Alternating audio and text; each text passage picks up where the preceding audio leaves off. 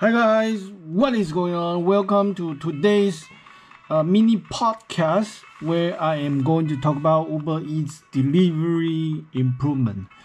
Before I actually get into the topic, I want to show everyone this beautiful girl who delivered to my lunch yesterday. So I was very impressed that actually she is beautiful.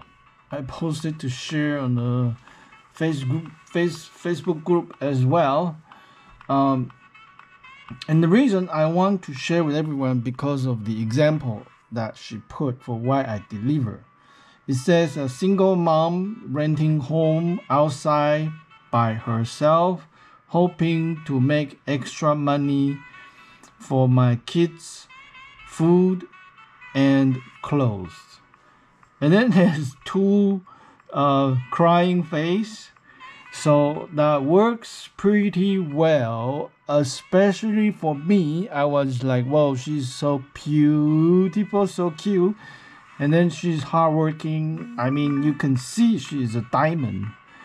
And she's got 7,698 delivery done. So I was like, whoa, that's impressive. So I actually gave her some cash tips. And in the app, I also tip her like a good 20%. So that's just an example of how you can improve your why statement so that when your eater looking at it, they will automatically give you some extra tips. I mean, if they are an asshole who's giving you just $3, you are not going to influence them. But according to statistic, you can influence about 10 to 20% of the people. So for doing nothing, just putting the why statement and you get extra money, that's a job well done. So you gotta create your own why statement that's convincing and letting people willing to put the extra money. I mean, there are good people who want to help you. So you want to invite those good 20% people to give you extra tips. So today the topic is Uber Eats delivery improvement. For a long time, I was using this very shitty and crappy phone. This was like $150 Canadian, and it's just very cheap. And Uber app doesn't require a lot of demand on a new phone, so a crappy phone would do it. However, I have to charge this all the time. Every time before my shift doing delivery, I have to charge it to full, and after about 1 to 2 hours the battery will be low. And often I didn't charge to full or forgot to charge. Then I would need a power bank, some cable, or I have to cut my shift short so that I don't make as much money. So I decided to buy a new one, this one. It's only like $200 on Amazon. It's also a cheap phone, but unlike my old one, this one has a massive battery. Let me show everyone. This one, the battery size is like 6,150. I mean, one of my power bank, the battery size is at 5,000. This thing is bigger than my small power bank. So I've been testing it, using it, and I'm very surprised how good it is. I mean, even with delivery, I can go on for 2 days without charging. So this is good, knowing that you can just keep going and don't have to worry about battery for days. And for regular usage, like 3 day, 4 day, no problem. But if you're doing delivery, from full charge, it's about 2 days. So I was very surprised with the phone durability.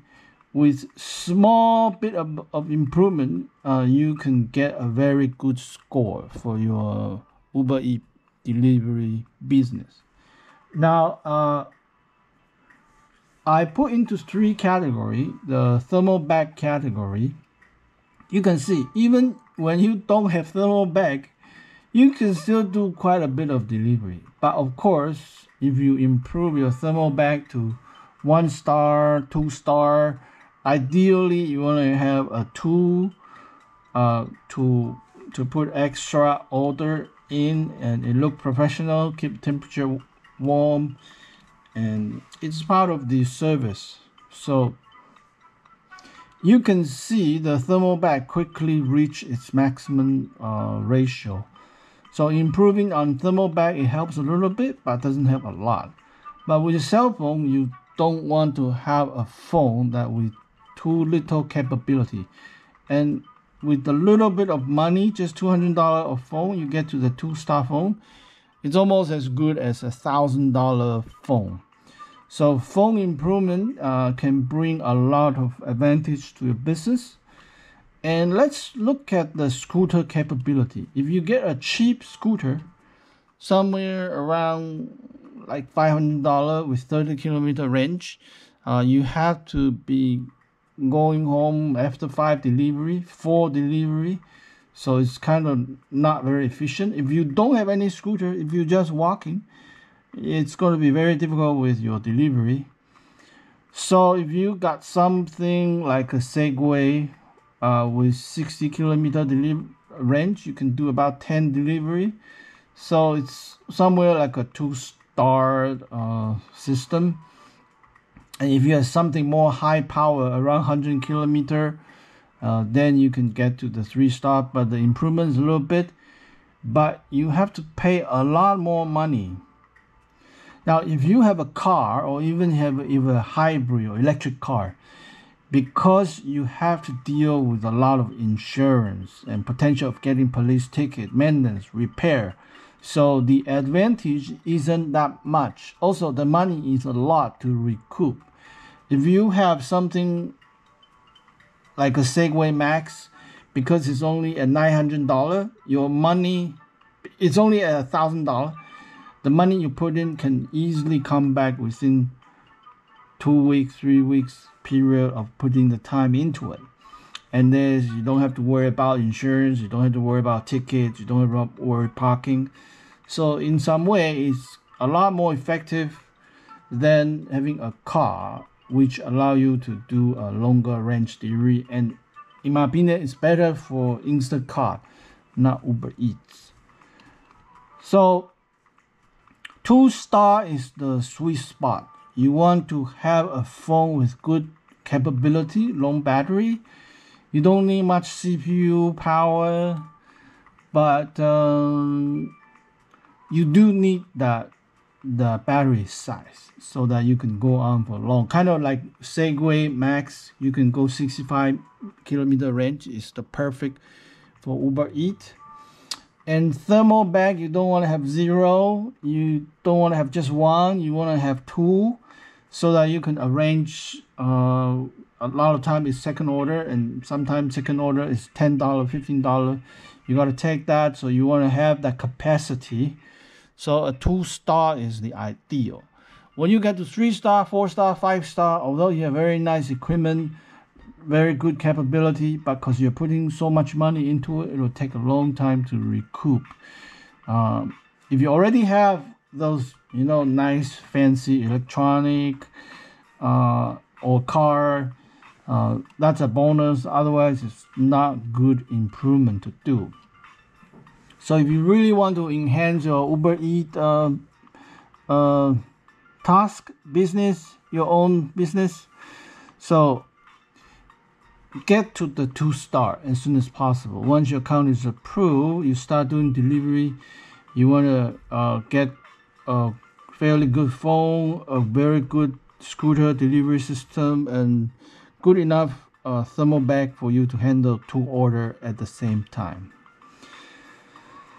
So this is a very quick talk on the UberEats delivery improvement. So it's a good topic. I've been thinking about this for weeks, and finally are able to put it all together, put it into chart, and figure out the most cost-effective strategy to get most money out of every hour and to become a more effective Uber Eats delivery person.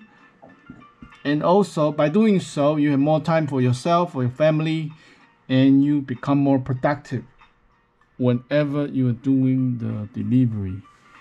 And another aspect of thermal bag quality is adding the RGB light, especially if you're doing the delivery in the evening.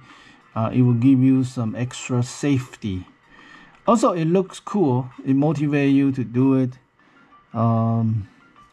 So that's it for this episode. Please like this video, thumb up, and I will chat with you guys next time. Bye for now.